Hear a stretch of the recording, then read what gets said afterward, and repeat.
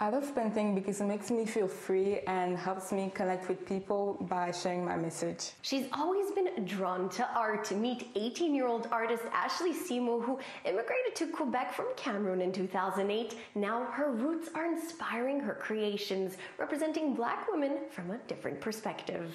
Sometimes we see ourselves negatively, or the world sees us negatively, because we always have to fight for our rights and kind of a suffering kind of mindset. But I wanted to show that there's so much beauty and complexity in the Black community and Black people, and that's what I represent with my colors. It's just like the internal beauty that I see within us. Simo's creative journey began with sketching, then painting lessons at 10 years old, where she fell in love with the medium. Acrylic painting and then oil, and I never stopped since then. You never stopped? No, ever. I won't stop.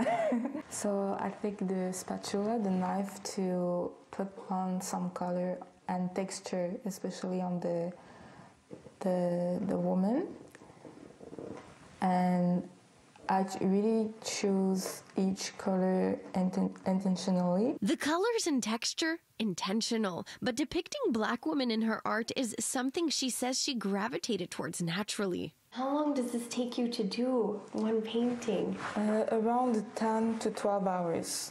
Wow. I'm really proud of the fact that she's doing painting based on our culture, our roots, because we came here in Canada. She was only 2 years old, and she never, let's say, ignored the fact that she was coming from Africa. This one, I did it when I was 10. It is the first painting I did in my painting classes, and this is what really sparked my passion. Simo now shares her passion with the world, selling her art at pop-ups and events since 2020. One can even rock her work with the creations printed onto items like bags and water bottles. I fall in love with my paintings, but I would say the part that I prefer the most is really like giving the painting to someone.